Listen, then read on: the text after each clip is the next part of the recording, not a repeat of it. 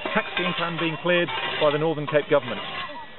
This team here, 300 strong, have so far cleared 10 million square metres of this pan and produced a 20-kilometre long, 500 metre wide strip, which is going to be the Bloodhound track next year, 2013. And in the meantime, they have created the best racetrack in the world for us. It is the most extraordinary effort.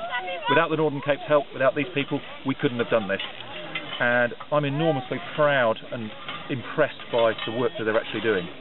It gives us a chance to come here and bring something very real and very valuable to the community over the next 2 years, and of course bring a fabulous piece of great British technology, the ultimate race car, 1,000 miles an hour, 1,600 kilometres an hour, right here in the Northern Cape on Hakskeen Pan.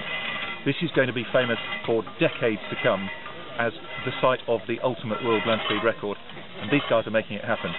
We're phenomenally excited to be doing this, and in 2 years' time I'm going to be starting from that end of the pan about half a kilometre away, going to that end of the pan 19 kilometres away, and from one end to the other that will take 2 minutes.